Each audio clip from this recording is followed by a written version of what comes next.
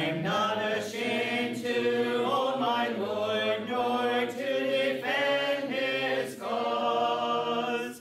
Maintain the honors of his word, the glory of his cross.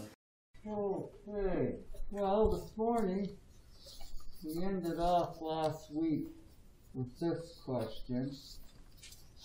What does it mean for one to have the mind of Christ, and how can this be achieved? And if you notice, David mentioned at the bottom of page 81 of some of the different ways that this passage is worded in the New King James and in the American Standard. Jeremy and I had mentioned this. I thought this is more suitable for a sermon to cover all this. Just what I studied this week. Yeah, it's far too much just for our class, because as Tammy and I were talking, Dave's book is an overview, and he really doesn't get into in depth on some verses.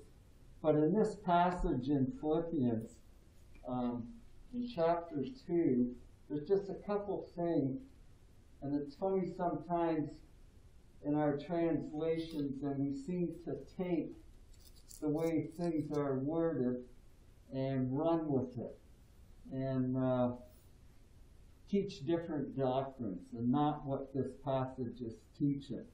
The emphasis in Philippians 2 here, just to remind us, at the end of chapter 1 and verse 27, Paul tells the Philippian brethren to stand fast, okay? To stand against all that wage against their Christianity. And then in chapter 2 now, he begins to tell them what kind of disposition they will need to adopt this if they are to be united among themselves. And he starts there, he says, have this attitude in yourselves, which is also in Christ Jesus. I'm not sure if we've had, what verse?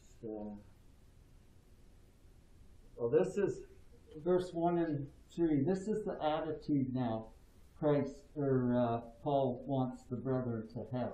One of humbleness. And then, in the next 2 verses, he tells them where to look, to be like-minded. And he turns their thoughts to Christ. Okay, and we got to keep in mind what he is wanting them to understand, and that is humbleness and humility. And in verse 6 we read there, in verse 5 we see, let this mind be in you, which is also in Christ Jesus, who being in the form of God, did not consider it robbery to be equal with God, but made himself of no reputation, taking the form of a bondservant, coming in the likeness of men. The word form, and then as Jeremy and I were talking about, being made himself of no reputation, in some versions says emptied himself. And everyone wants to run with those words. The word form, that Greek word is hard to define in English. There is like 4 different external appearance is one way that is defined, and that is what is perceived by our senses. Image is another way, is another English word for that, for the Greek word. The exact likeness or the perfect representative is one way. Glory is another one. That's speaking of the external form of God. I thought of Israel, how God would show himself to Israel a lot of times. The cloud, fire, things like that. And then condition or status is another meaning for that word form. And we think of Christ's position as God. He was one with God, but he chose to identify himself with man and to accept the human condition. And then the last meaning of that Greek word is nature. And this refers to God's being, what he is in himself. And he was the very nature of God. So having said that, just to kind of sum it up, the emphasis in this text is on the humility of the Word of Christ, right? That is what, the reason I went into this is because Jer has often said to us, and I totally agree, when we run into hard to understand Scripture, we think of the context. Stay with the context. Don't let your mind run off with what you're hearing from different philosophies.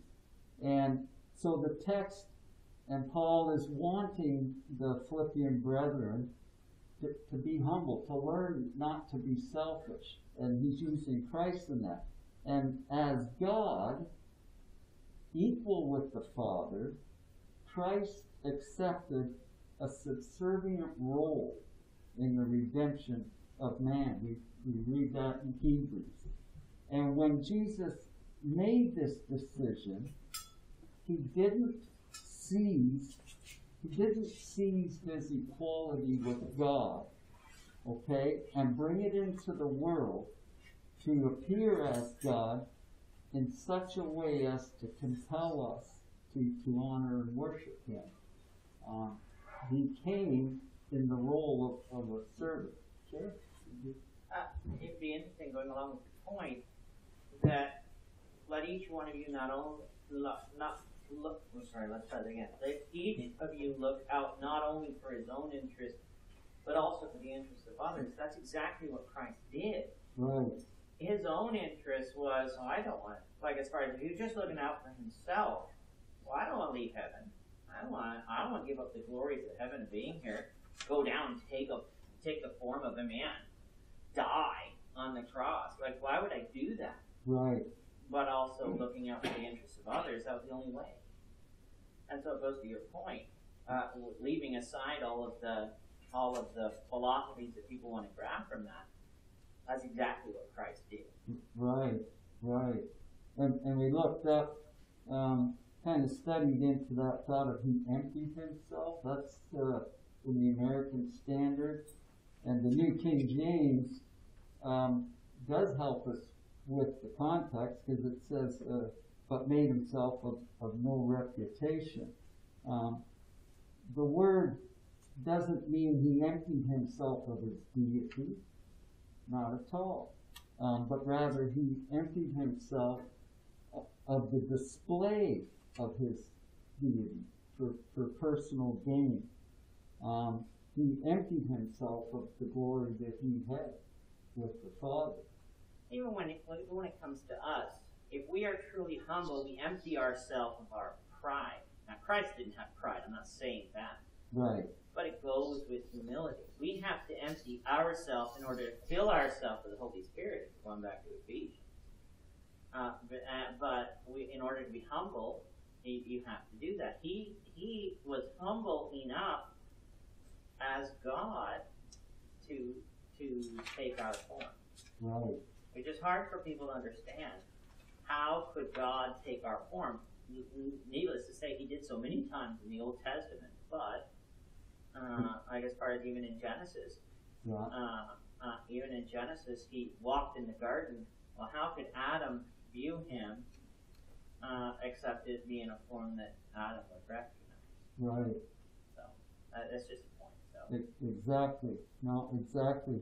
I thought of, I had a thought there, I just lost it. But I thought of an example, I said to Tammy this morning, an example that we can see and understand.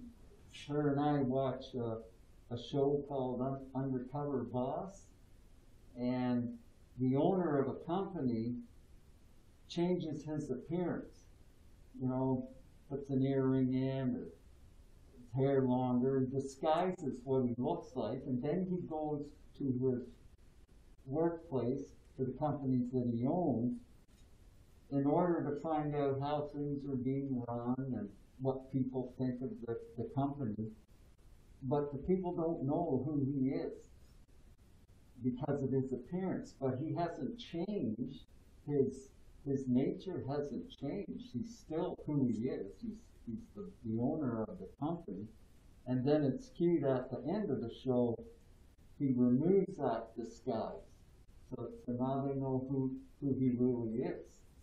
And then their reaction is what makes the show. But I thought of that the same as Christ. If he'd have come in the form that, I thought of when he was transfigured on the Mount of Transfiguration. If he came in that form, how would we have received him? I certainly think in a different manner than what man did when he came as a servant. And just the thought, too, that he didn't give up his powers.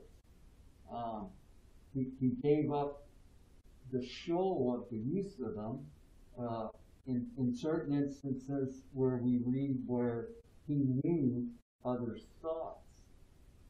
If he gave up his power as God, how would he have known our thoughts? But I just thought we'd kind of leave it at that, and then, like I said, it's more, you certainly need more time. We could put that on Jeremy's list for a sermon, but just to help us with that. And it's interesting, Paul goes on in chapter 2 to continue with the thought of this is his goal, to show how we should be humble. And Christ is our first example in verse 7 and 8. And then his example is in verse 17. Can't lift your fingers now to turn the pages. Paul says, yes, and if I am being poured out as a drink offering on the sacrifice and service of your faith, I am glad and rejoice with you all. Again, Paul showing his humbleness. He speaks of Timothy in verse 21 and 22, for all seek their own, not the things which are of Christ. But you know his proven character, he's speaking of Timothy, that as a son with his father, he served me in this gospel.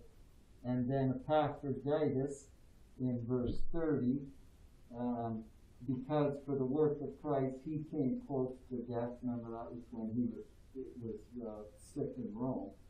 Not regarding his life, to supply what was lacking in your service towards me.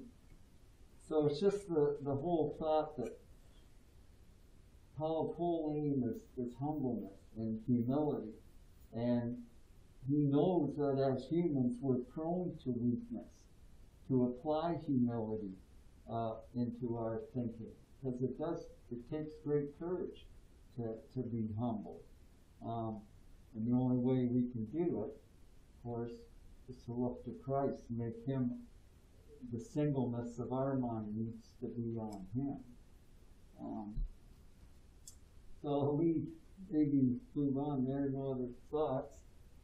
And we'll come up to the contents of Philippians. We're going to look at the life of Christ. And Dave has asked us, how do the following passages describe the proper approach to life, to a life in Christ? And our first verse will Philippians 1 and 21. We'll start, Sandy, we'll start with you, and you can read this verse for us. For to me, to live is Christ, and to die is gain. Okay. So what are we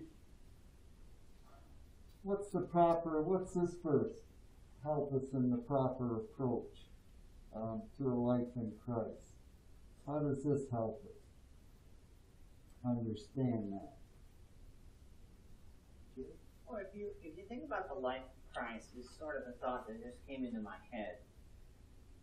When Christ lived, he lived the life like as far as of perfect obedience and submission to the Father and everything. But when he died, and of course was raised again, he gained back what he had. Some people use this verse to try to teach, well, I'm ready to die. It doesn't matter, like as far as I'd rather die. Why don't we just, like as far as that's not what Paul's saying here. To live is Christ. We can do a lot while we're here, not only living the way Christ wants us to live, but using our example to show others how Christ wants us to live. In the end, yes, dying is gain because we gain, well, as far as we're going to gain eternal life. But let's not minimize that Christ had to live on this earth first before he died. Right. And it was his death that brought gain, but his life prepared for his death, if you get what I'm saying. Right, yeah. And I think maybe it's further in this lesson, but that just brought to my mind, he was glorified back to his position in heaven after he had spent his time here upon earth as a servant. And it's interesting, too, you just made me think, Jer, that even when Christ seemed to always gave the glory to the Father and to the Holy Spirit. And to us, that's amazing because he was God. And yet in that role as a servant, in that role of humbleness, he didn't seize that, did he? He gave it back to the Father, and yet some then want to strip him of who he is because he did that, which is false. So the next verse,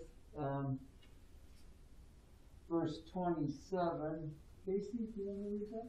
Only let your conduct be worthy of the gospel of Christ, so that whether I come and see you or am absent, I may hear of your affairs, that you stand fast in one spirit, with one mind, striving together for the faith of the gospel.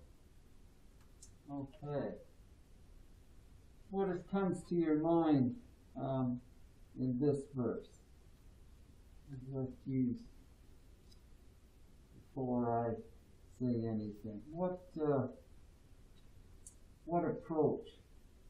What do we think of reading this verse then about our approach? Well, the first thing might be we consider ourselves never worthy of what we have in Christ. But that does not mean that we shouldn't live in a worthy manner, act in a worthy manner of what we've been given. Right. It's two separate things. We always have to remember that.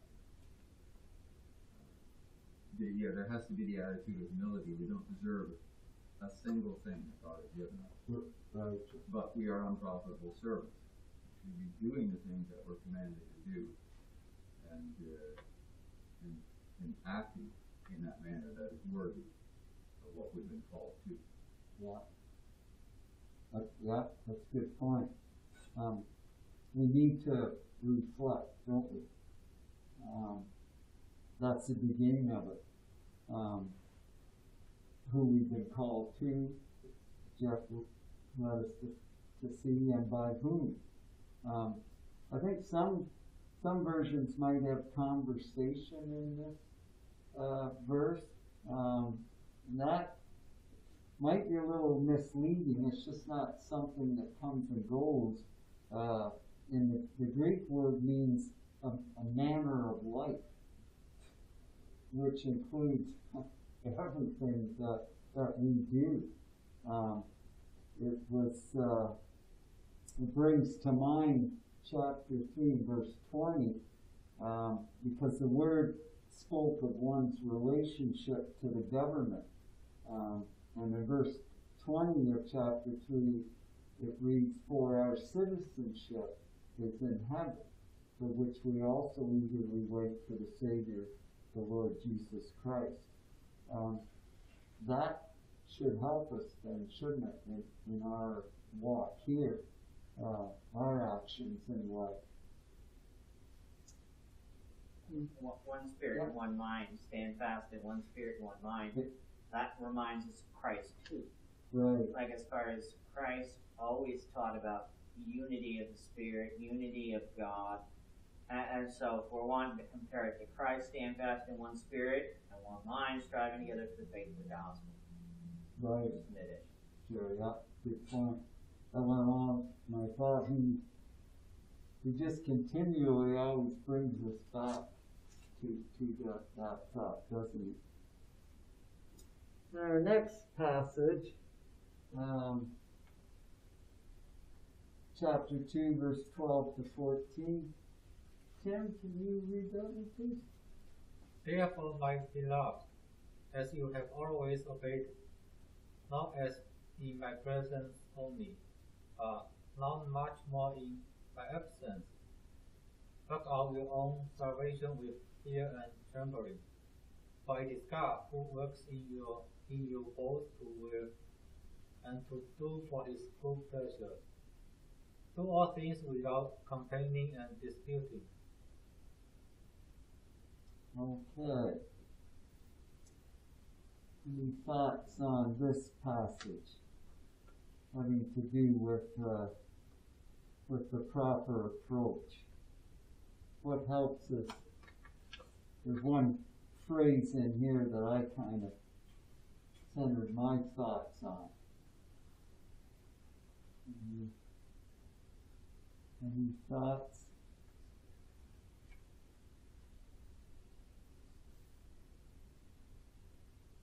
Well, the last sentence sort of stands out when you think of humans. The which one?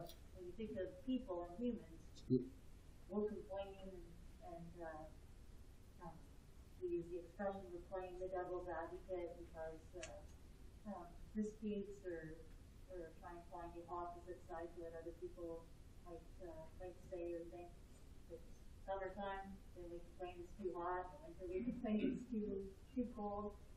So Right. that kind of stands out that we're not supposed to be those kinds of people. We're not supposed to be complainers or people who are looking to start arguments. Right. Good, that's a good point too. I thought of salvation jumped out at me. Salvation and fear and trembling is what jumped out at me. Salvation is present in our minds and our hearts at the moment, and it's also something that we look to in the future. There's a difference there. We have the forgiveness of our sins, which is wonderful, but when Christ appears on that day, and when all our faith becomes sight, then that thought of salvation that isn't something we've experienced yet. Yeah? I think that's where the disconnect comes in when people teach, can you lose your salvation? And people come along and don't understand, especially in Philippians 2, you get this thought of to salvation. You have been saved from sin. We can't lose, if we become a Christian, we can't lose the fact that God forgave our sins. He said he did at the point of baptism. He's not going to take that away. Right. But there's a point in Philippians 2 that salvation is yet in the future. I have not obtained that. And I forget that whether that's chapter 2 or chapter 3. Like as far as I'm running, because I have not obtained that yet. And there is a working out of our own salvation. If we have already been saved, verse 12 makes no sense. when it comes to why do I have to work out my own salvation if I've already been saved? And the Philippians make the point, there are two salvations. Salvation you've already received when you became a Christian, a salvation that's yet ahead. And it is that salvation that's yet ahead that we have the hope of, but we can throw away that hope and then not receive. And that's where, when it comes to once saved, always saved, I think there's a disconnect, not realizing there's two. Right. That's a good point. That's why, just to continue with that, that's why we're told them to work it out with fear and trembling. Because we can lose that. And this expression is only used 3 times in Paul's writings. Once in 1 Corinthians 2 and 3, 2 Corinthians 7 and 15, and Ephesians 6 and 5. And really nowhere else in the New Testament he deals with the subject of obedience and the state of mind that we must have towards the duties that we are to perform. Like Jeremy said, yes, we have the salvation from our sins, but to look forward to that day when Christ comes again in judgment, we need to work that out.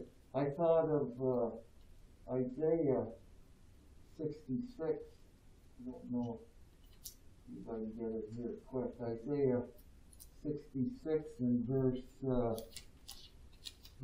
2.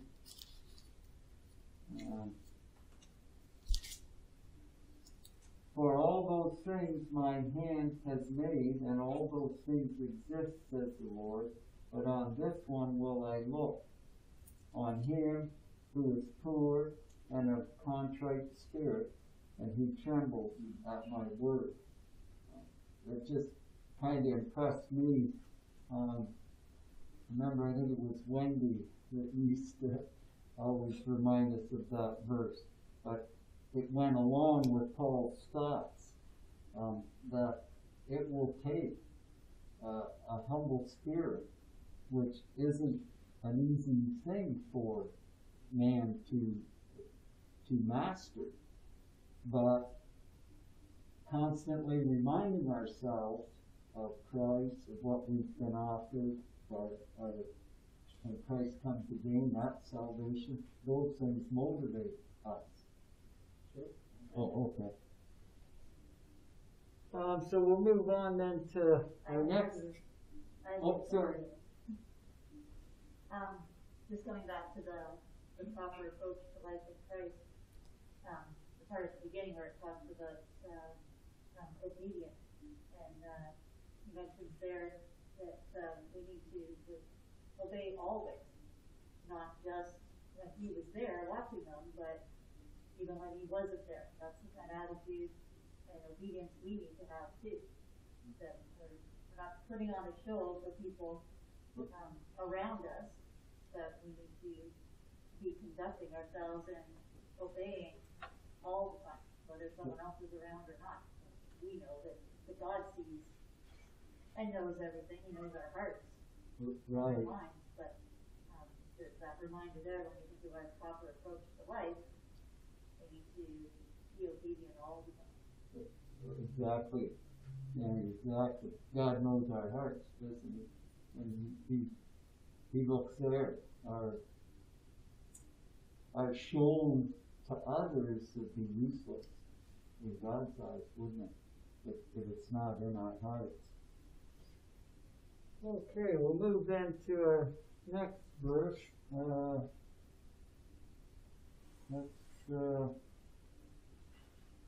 I think this is it. Yes. Philippians 3, 7 to 11, the first 2 verses. Jeff, do you want to get those? 7 and 8? But what things were gained to me, these I have counted loss for Christ. Yet indeed I also count all things lost for the excellence of the knowledge of Christ Jesus my Lord, for whom I have suffered the loss of all things, and count them as rubbish, that I may gain Christ. Okay. 9 to 11. John, do you? And might be found in him, not having a righteousness of my own derived from the law, but that which is through faith in Christ, the righteousness which comes from God on the base of faith, that I might know him and his fellowship of his suffering, being conformed to his death, in order that I might attain to the resurrection from the dead. Okay, thank you, Jim. So what comes to mind in this passage that helps us with the proper approach? What does Paul bring to mind right off the bat? What did he value? Get us thinking, what did he value before he knew Christ? We find that, I think, in verses 5 and 6. Where did he place his value? In the law of Moses and his following of the law of Moses. The righteousness that could be obtained from the law, which we understand, we're going to get to that in a second. But the Jews thought that they could obtain righteousness from the law. And that's where he's going to get to. So that's the first thing. He was looking to the law of Moses and his heritage in Abraham. Right. And his nationality, who he was, the nation. Yeah. And we see that today. I see that a lot of times. A nation's tradition is what people lean on. So Paul valued that as advantageous to him or profitable. But at the time of his conversion, though, what did he see? Thinking of that. How did he see it? Well, they're rubbish. Right. I guess they're garbage. Yeah. I forget what the King James uses. I think it's dung there or something like that. The King James uses a little bit more colorful word. But I mean, as far as he threw it away. He threw it all away. Right. Everything that he stood for. He saw it in a different light, didn't he? Wasn't, as Jared said, it was useless to him. It was garbage.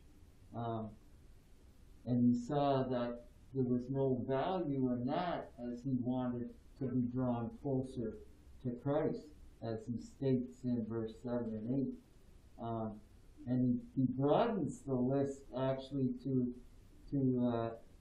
anything that would stand between him and Christ, anything that stands between us and Christ. We need to disregard it. We need to examine carefully what we place our confidence in, whatever that might be. We're all different, but if it's pulling us away from Christ, then we need to get it out of our lives. And that's where the thought comes back to humbleness and humility. We can be pretty strong-willed and strong-minded at times, and Satan can use that power to pull us away from Christ, to have us change our heart. No, I'm not yet. I want to see where you're going yet before I No, jump in. go ahead. Yep. Well, I was saying, when it comes to humility too, recognizing where our righteousness comes from. Our righteousness doesn't come from the law of Moses. A lot of people want to place their trust in it. Paul said it doesn't come from there. I can't get righteousness.